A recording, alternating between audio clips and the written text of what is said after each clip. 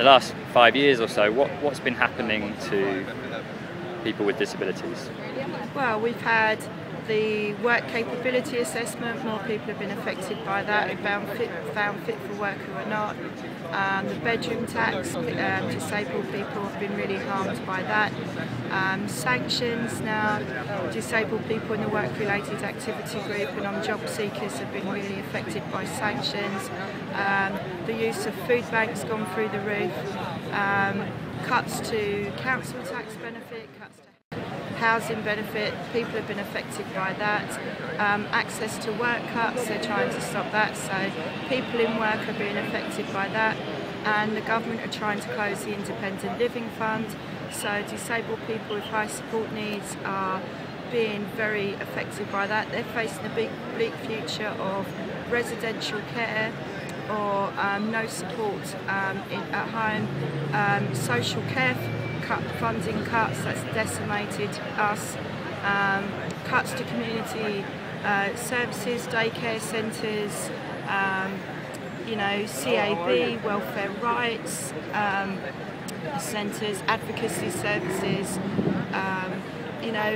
you name it, we've been affected by it. It's just been absolutely horrendous. And now, 4 years on, well, disabled people we're being left with no money for months at a time. We're facing eviction from our homes as we can't afford to pay the rent. We're having a stark choice between heating and eating because many are in fuel poverty and can't afford the prices. And we're also having horrendous access problems to healthcare. So for example, say you want treatment, steroid injections in certain parts of the country that's been rationed or stopped. You can't get access to a GP for over a month at a time. And the cuts are hitting us across a wide range, across the employment sector, across the NHS, across the social security benefits, social services, you name it, and we're being affected. But it is a multitude of cuts that we're suffering and struggling with. I'm Paula Peters and I'm a member of the National Steering Committee of Disabled People Against Cuts. In the last week we had a big march organised by the TUC, Britain Needs a Pay Rise, and in the run-up to that, strikes by workers in a number of sectors. Yeah. What was DPAC's response to those things? Well, a lot of our members are trade union members, as I am myself, and our response was to show solidarity and support and be on the picket lines with the strikers.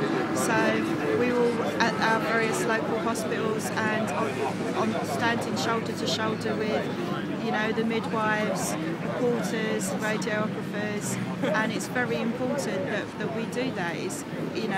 When they're on strike, we stand with them. When we do an action, they need to stand with us. I think that the trade union motto, unity is strength, there's got to be really sustained feeling behind that, because unity is strength. If there's more strength in numbers, so yeah, and we're very disappointed about the local government strike being called off.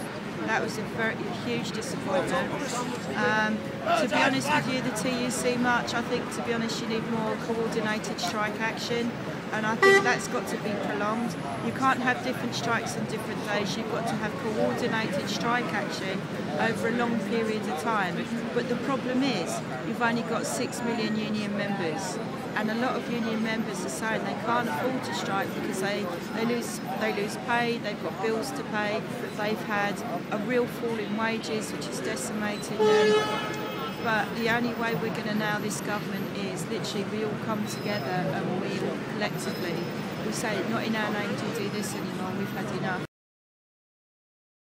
How can people find out more about DPAC, and what will it involve if they get involved? Well, you can find out about us on our website, which is www.dpac.uk.net. We have an outreach of over 50,000 members, started in 2010, and we do a lot of direct action, peaceful non-violent direct action, which we did at Westminster Abbey, so you can see a lot of footage on us on various different networks.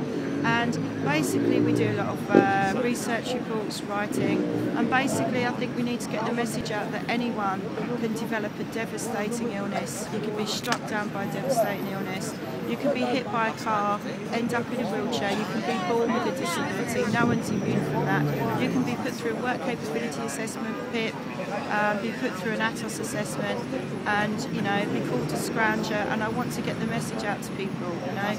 Freud thinks that we're not even worth the minimum wage. We are worth more than that. We are worth decent access to employment with the right support, decent access to healthcare, decent access to employment. And I say to people, we are you, you are us, and we fight together.